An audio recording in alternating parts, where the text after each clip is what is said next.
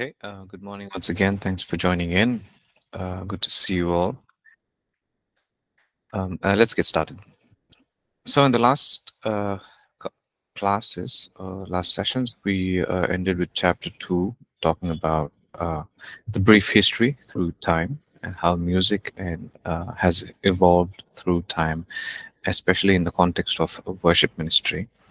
It was a wonderful journey, and I'm sure it will continue to evolve, right?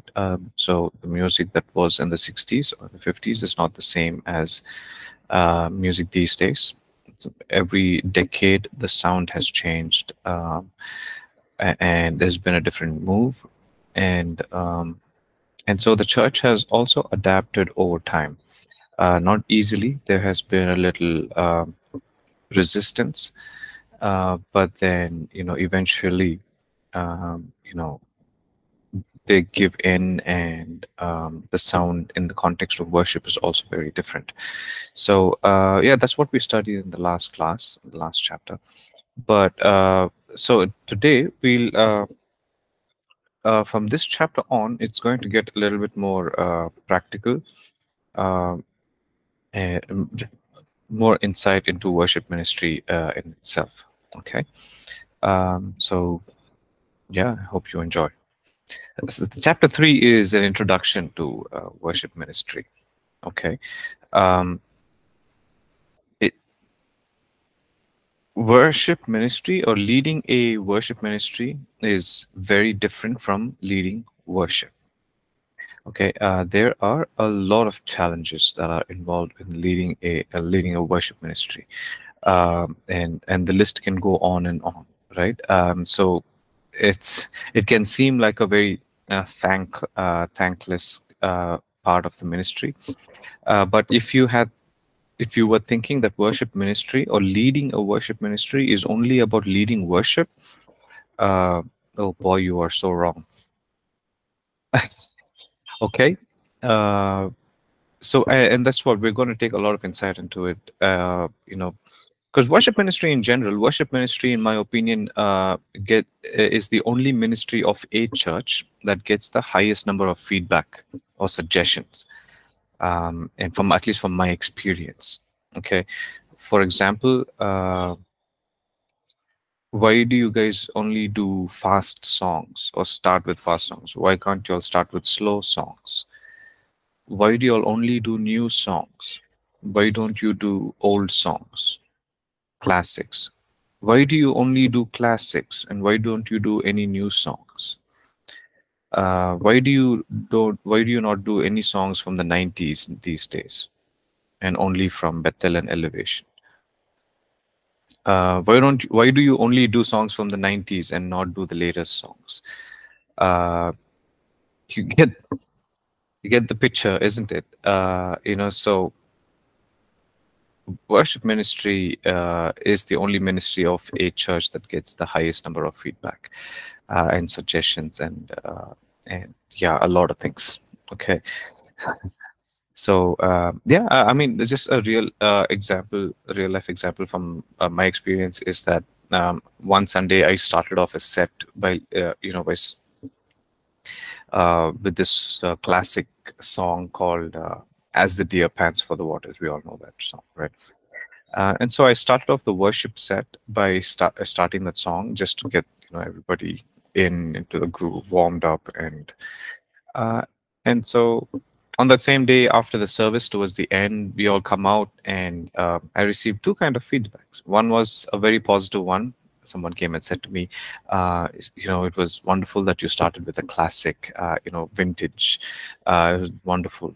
I love that song, "As the Deer Pants for the Waters," and all that. And the same day after this person, another person comes and says, like, "Why do you start with so slow songs? You should start with something jumpy songs." So, uh, worship ministry is not about pleasing people. If you're in it to please people, you will be so discouraged, so disappointed very, very fast. You will be exhausted. You will burn out in 1 week. Okay, so there are a lot of challenges in leading a worship ministry. Okay, so it's very different from leading worship. Okay, we have to get that very clear. Leading a worship ministry is very different from leading worship. Leading worship is part of the worship ministry, but in itself is not worship ministry. Okay, so and we need to so we need all the help we can get in terms of leading the worship ministry, reducing our stress levels so that we can sleep well, refining our systems, so that the musicians, the techs, and everybody else in the team also feel valued and cared for. Okay, we need a lot of help in leading worship ministry, and so that's what we're going to learn today. Okay, in this chapter at least. This is an introduction to worship ministry. Okay, so and there are four relationships that make or break us in ministry in general, but in our context, the worship ministry. Okay, at least this is from my experience, that these four areas of worship ministry leadership will kind of set the principles, will set the tone, like the foundation that we need to lead people and to lead this ministry in general. Okay, and so these four relationships will will will requires your attention. It demands your attention, and so you need to give it to it. Okay, and the first relationship that will make or break is your relationship with God. Okay, like I mentioned, these 4 points these are not the only 4 areas, but the list can grow.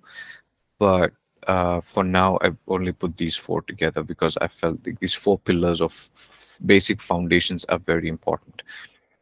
And as I've mentioned, that these are relevant to any area of ministry in general, but more so in our context, worship ministry. Okay, so our relationship with God, your walk with the Lord is what's going to keep the fuel burning. Okay, it's your secret time with Him, your prayer life, your life of worship, your spiritual life, your emotional well-being. All of it is connected to your relationship with God. How you lead people, how you lead your ministry, everything, because there are highs and there will be lows in the worship ministry, right? And like, for example, Elijah, his high was cutting off 400 heads of Baal worshippers, and then he immediately goes into this mode of depression. Lord, why am I alive? What am I doing? Etc., etc. And there will be phases or seasons in life where we will feel like that. There will be a moment of high. It's like everything is going great. The ministry is awesome. We did this, we did that, etc., etc. But there will also be a low, and we need God in both the seasons of our lives. We need Him when we are on the high, and we need Him when we are on the low. It's not to say we need Him especially when we are high, and we need Him especially when we are low. We need God all the time, in our successes, in our failures, in our good times, in our bad times.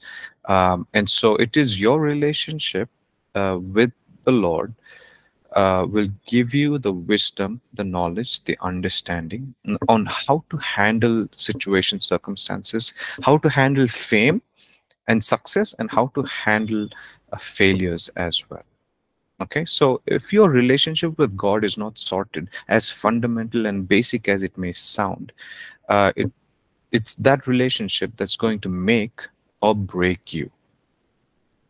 Okay, it is when it is the Lord who gives us the vision for ministry, a burden for the ministry. And so most of the time, and again, I've learned this from my own experience, that I used to associate burnouts, right? When you keep doing a lot of things, you're busy, you experience burnout. But I've learned that burnouts are not really associated with doing to a lot of things. It is in doing a lot of things, we lose vision. And because of the lack of vision, of direction, and, we feel lost.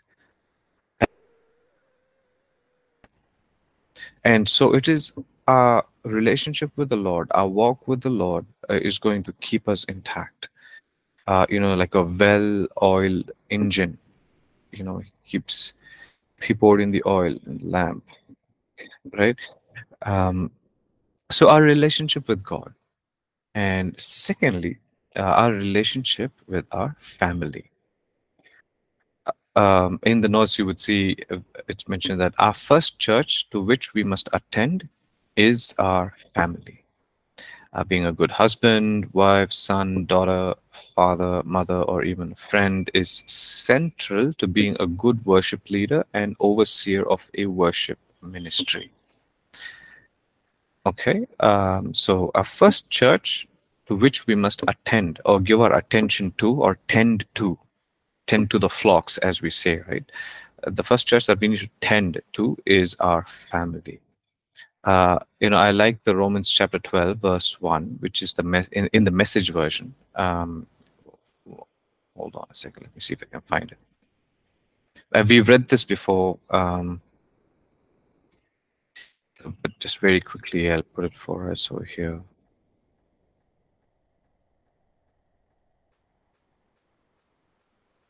I can find it.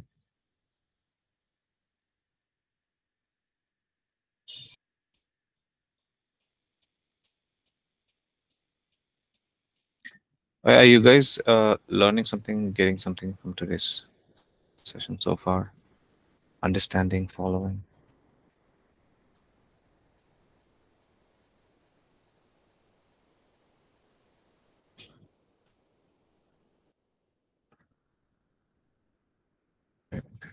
Yeah, so this is what it says, Romans 12, verse 1 and 2, partial 2 in the message version. It says, so here's what I want you to do, God helping you. Take your everyday, ordinary life, your sleeping, eating, going to work, and walking around life, and place it before God as an offering. Embracing what God does for you is the best thing you can do for Him. Okay, and so you see how the first point and the second point is integral, right? It's kind of interconnected. And so the second relationship that will make or break you is your relationship with the family. If we give too much of attention to ministry, which is tend to happen, in the name of doing God's work, God's work, God's work, God's work, ministry, ministry, ministry, ministry, and there's hardly any attention given to the people at home, your children, your family. You know, eh, you are treated like a paying guest. Yeah, Roshan only lives here. He comes here to eat and sleep, and then he's gone. You don't know where he is, what he's doing, but he's doing ministry. So let it not be the case. Okay, so our relationship with our family is essential for us to be in a successful ministry long term. All right, and our third relationship is our relationship with our pastor. Okay, and I cannot stress enough on the importance of it. Right. So one of the most vital relationships in a local church is often one of the most neglected. The relationship between the worship leader and the pastor of the church. And so sometimes what will happen is that the worship pastor will have his own vision and forget that he is under the supervision of the senior pastor, and then that causes friction, right? That causes exchange of unpleasantries, so to say.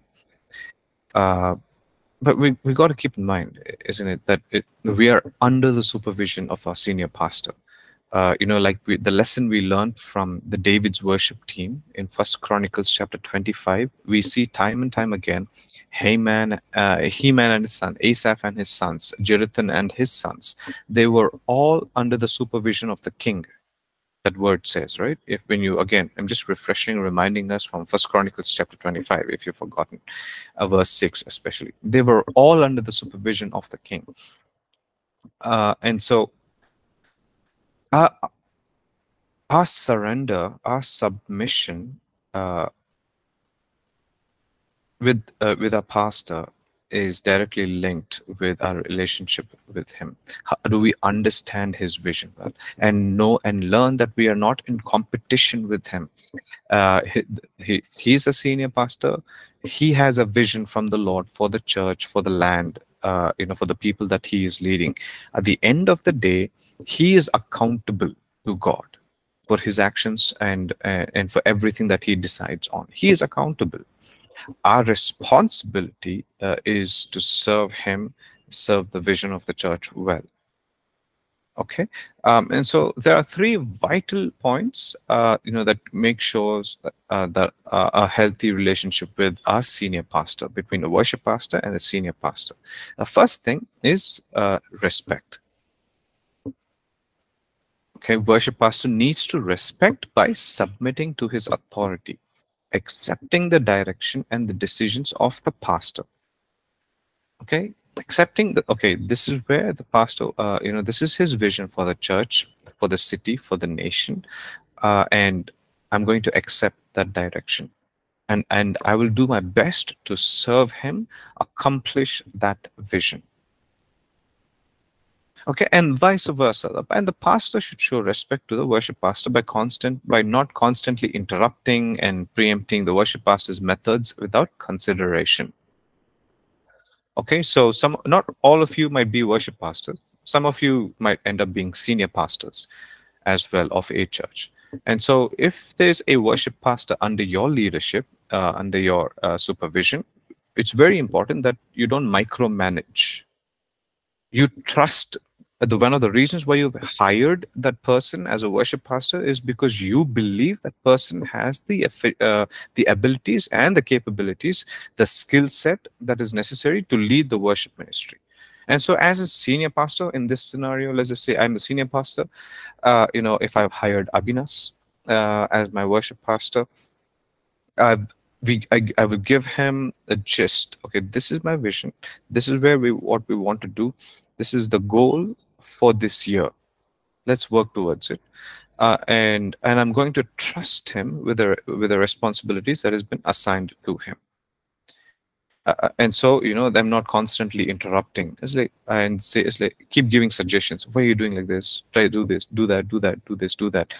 So it's very important to give that space, and that space to even fail.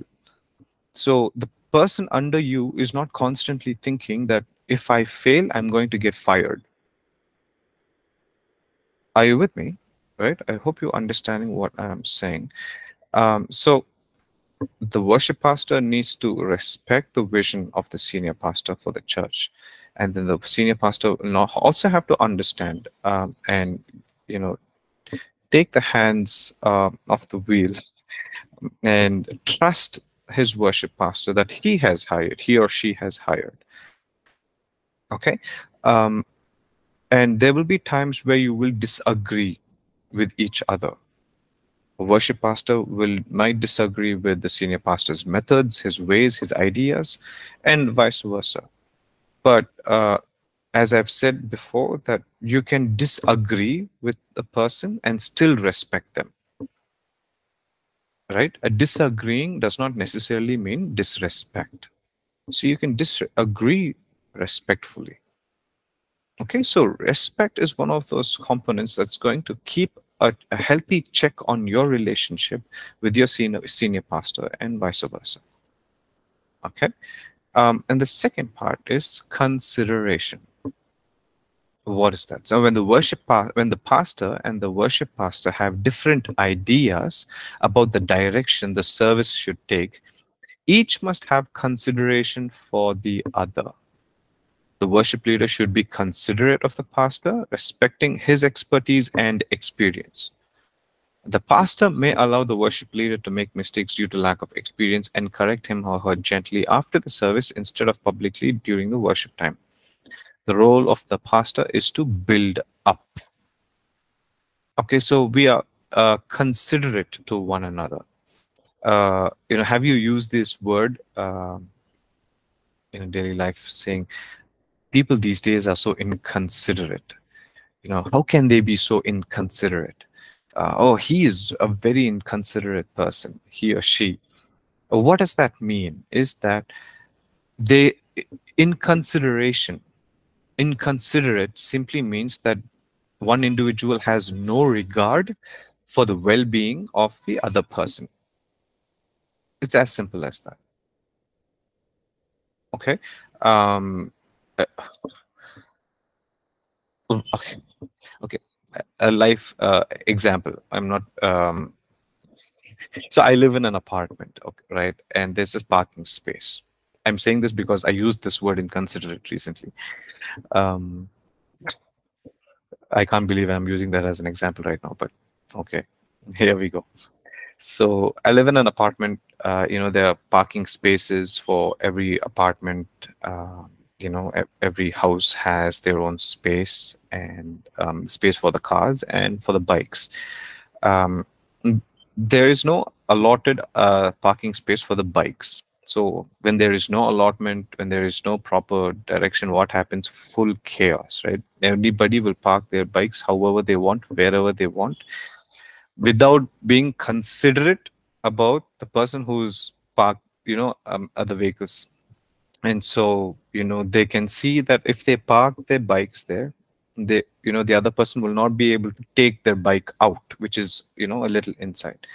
But who cares? I'm gonna park it anyways, because what I want to do is more important. What is that? That I found a space to keep my bike, so I'm gonna keep it, and I'm gonna move on in life. So that's just a very poor choice of example there, as for that word in consideration. But I hope you get the idea, right? I hope you get the picture. Uh, Being considerate to one another. Okay, so you listen to the word of a senior pastor, of his plans. You're considerate about him, and then you take time. Um, and the senior pastor also takes time to be considerate about the worship pastor's ideas, his ways, his plans for the worship ministry. Not keep interrupting or suggesting constantly, do this, do that, do this, do that, do this, do that, do that, do that. It's like, freedom with a leash. You say, okay, yeah, you have absolute freedom, but I'm going to put you on the leash and everything, So, yeah, consideration, respect and consideration, and communication, constant communication. So I mentioned this, there is no such thing as too much communication or over communication. A constant communication that you can have with your senior pastor is a must, right? Regardless of if he's busy or not, because most of the time senior pastor will be busy, involved with so many aspects of ministry. But it is our responsibility as a worship pastor that I constantly keep him updated of what's happening, where we are, how many people are in the team, what are we doing this month, what's happening next month, all of the basic communication. So and that is very important. And so what happens is that it creates accountability, a culture of accountability in yourself. And and the and senior pastor will know that, okay, this person is accountable, is constantly keeping me updated on what's happening, and he will trust. So the trust will only grow, right? Okay, so that's the third point, the third relationship, that our relationship with our pastor is very important, and that can make or break the ministry that you are leading. Respect, consideration, and communication. Okay, and the fourth relationship is the relationship with you and the people that you are leading, right? With your extended team members. Okay, and so Hebrews 3:13 we are told to encourage, as long as it's called today, so that none of you may be hardened by sin's deceitfulness. We're called to encourage one another, and encouragement can be like an oxygen to the person that's going through a rough day or a rough season in life, right? And so what are you going to be doing about having a healthy relationship with the people that you are leading? Okay, because leading a team is hard, as I've mentioned, right? And you need a team to lead the worship ministry. Eventually, you can't do it all by yourself. And when you have a team, that means there are people involved in a team, and that there is a possibility that there will be criticism, backbiting, unspoken competition, and all of that. But it is our responsibility as leaders, as worship pastors, etc., is to make sure that we teach on encouraging one another. We teach on kingdom values and kingdom principles. We build them up, as we just learned in Ephesians 4. Is that it is our responsibility to build our team members and to pray for them, to encourage them, and to teach them not to be easily offended. And you take time to sit with them, to learn, to see how they are doing in life. You walk with them. You make time to get to know the people that you are leading, how they are doing in life, spiritually, how is their family doing. And all of those things are very essential, um, in leading a worship ministry. Okay, so for simple relationship that can make or break us is what? Our relationship with God, our relationship with our family, our relationship with our pastor, and our relationship with our extended team members. Okay, any questions or any thoughts, any doubts so far? Anything that you want to share?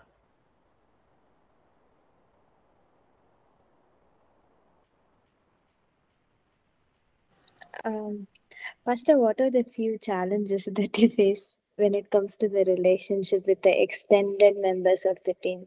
Because I think everyone will be different, and it's not always so easy to get in touch with everyone, right? Yeah, so getting in touch is not the problem. You can get in touch with them. Yeah, but as you mentioned, the challenges keep changing. uh, yeah, we find creative ways to come up with different challenges to make our lives difficult. Uh, so some of the, you know, recurring challenges can be when a team member is not in sync with the entire team. Right. For example, they've not understood the culture of the team. So that's very essential. Um, Sorry, guys, my phone, I forgot to put it on silent. Yeah. Just imagine that a team member is out of sync from the rest of the team. That means they have not understood the culture and that will affect the entire dynamic of the team that functions in. Okay. And like I said, Jafina, the challenges will vary. It will look very different. And so some of the challenges that I've faced uh, can be very different from the challenges that you will face in a ministry. But then the basis of it is people. Anywhere, anytime people are involved, there are going to be challenges. One of it, and the basic part of it is um, being teachable. For example, do they know how to receive feedback, or do you know how to give feedback? These two things are essential. It's like the fundamental foundation of it. As a leader, as a worship pastor, I need to know how to give a feedback, um, that my decision is not biased. It's regarding what are the challenges towards an individual, and And is that person with, that you are leading able to take that feedback in a in a positive way? And so that can go either ways. And so what has happened in my experience is that you give a feedback, it has not been received well, they will quit the team. The other person will receive the feedback well, and you see them grow exponentially in their walk with God. So being able, yeah, that I think that's one of the main challenges in ministry, is that learning to give feedback, one, and then learning to receive feedback is huge, I would say.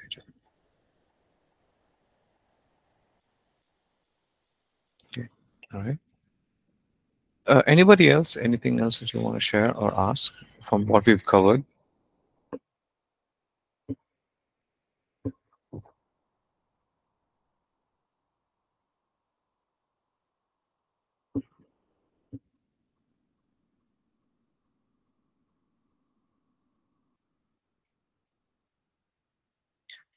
Wait, John, do you want to share any of the challenges from your own experience, like, very momentarily, briefly, if you want to? No compulsion. My challenge would be to get the right people.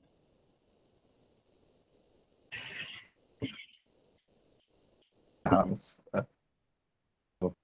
but still praying and looking for that. And um, so honestly, what has happened is um, to lead worship without a break, almost a year and a half is Yeah. yeah, that is one thing. And in between, like one or two Sundays, yeah, now including last Sunday, 3 Sundays I've got. Mm. So that was one challenge, and that is still a challenge. Mm. That praying and asking God for more people uh, to volunteer. Yes. It's awesome. Yeah. Thanks, JP. Thanks for sharing. Yeah, it's been quite challenging for John in Bangalore. So anybody called to go to Bangalore, please get in touch with Pastor John.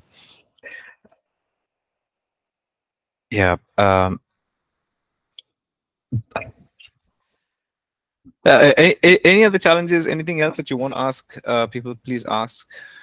From what we've shared with the relationships that we've spoken about. I'll just add one more thing. So there was one instance where um, I had to really bring feedback as we were just sharing. This was regarding the conduct of a person, character and conduct of a person in the team, which disrupted so many things within the team and even within the church. Right. And good thing is that when we prayerfully took that decision to take the person out of the team, it was challenging for us. But after that, we saw a great growth in the church, even in numbers. So I don't know if that is spiritually connected, but that is what we saw. So the similar instance had happened twice.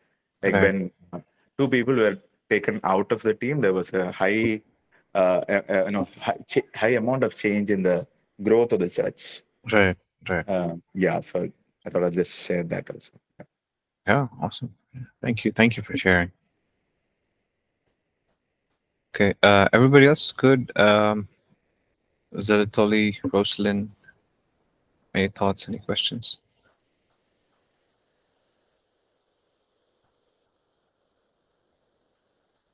Okay. All right. If there are no questions, we can continue.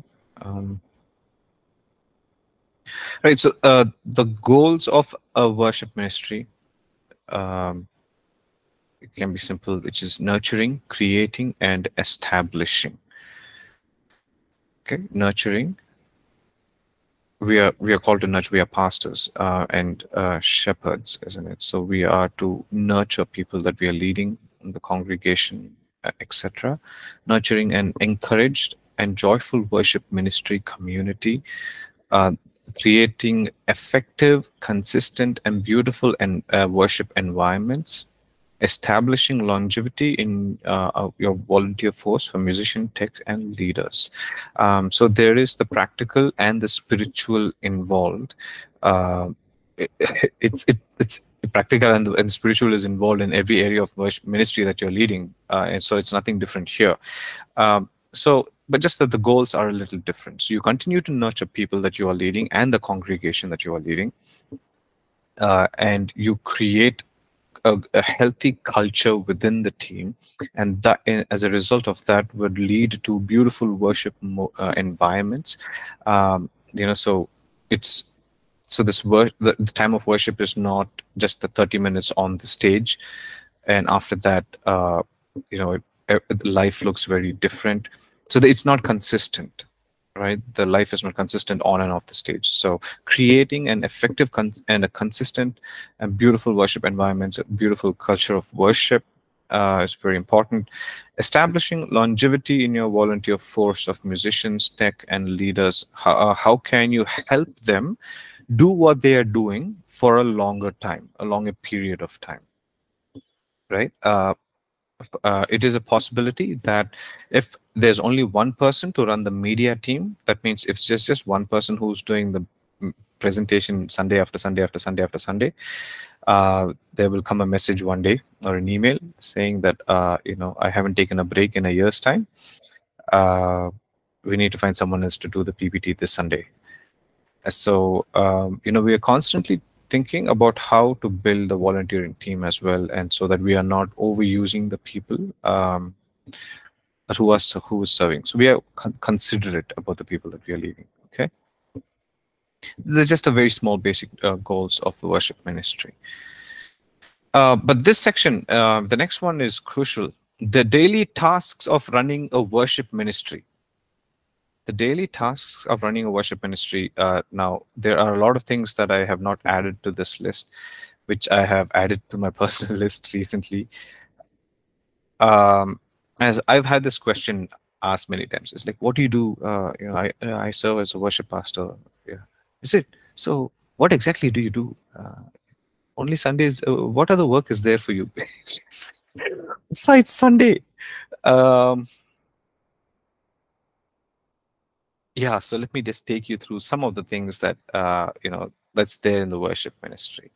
The daily tasks. So there are daily tasks, weekly tasks. Some of them are monthly tasks, and some of them are quarterly tasks. So the way I have separated them is like that: daily tasks, weekly, monthly, and quarterly. And so they kind of repeat. Okay. So one of the responsibilities of leading a worship ministry is scheduling teams or scheduling bands, or what we call it as rostering the team. Okay, so who's doing what every Sunday? Okay, so let me see if I can get an example what I want to show.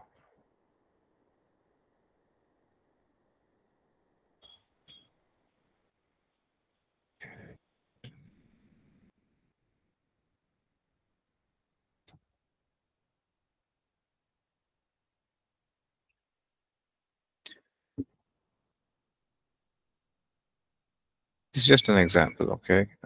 So I'm currently working on the roster for the month of October.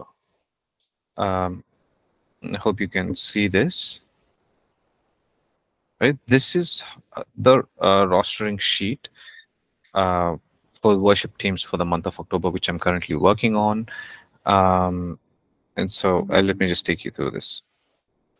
So this has different sheets. The first will have all the details of all the jam rooms and studios that we hire, where we meet to practice. We have sermon plans. This has to be updated for October. So Sunday, what's the topic of the sermons? Pastor will send the pulpit plan. Accordingly, I will make the changes. And so this sheet is only worship leaders. So as you can see, I'm running very thin for October 15th, 22nd, 29th for locations like North, East, and West. Please pray for me. Okay. And so in addition to that, the CC team simply means the children's church team as well. So we have to put the team for that as well. This is how the rostering sheet looks like. And then we have location wise. So at Central, we have who's leading worship, who's playing the keys, who's playing the acoustic guitar. Is there an electric guitarist? But for this Sunday, we do not have an electric guitarist, so we have to manage without electric guitarist. We have a bassy, who's on drums and background vocals. Um, yeah, all of this. So once the worship leaders are sorted for every Sunday, the next step is to build the team for each Sunday. Okay. And this is quite a task. Uh, so, okay. Now, there are a couple of ways in how this has been done with other churches as well. So, so what some worship ministries do is they run the team model. For example, what happens is they have a bunch of musicians, let's say a team of 6 or 7, that they will, and the team will not change for the entire month. That's the team model. Okay. So it could be the same band for a month or 2. And then there's another model where, you know, the members will keep changing every Sunday, and that's where the the roster comes into the picture. And so you can pick a system, a method that works best for your church. Okay, which will help the ethos of your community. Okay, so it both has its benefits, advantages, disadvantages, pros and cons, but not by a lot. So you pick a system that works best for you. And so this is one of the tasks of running a worship ministry, daily tasks of running a worship ministry, and the task of pastoring your team members. So we saw in the 4 areas, 4 ministries, 4 relationships that make or build. The last one was your relationship with your extended team members.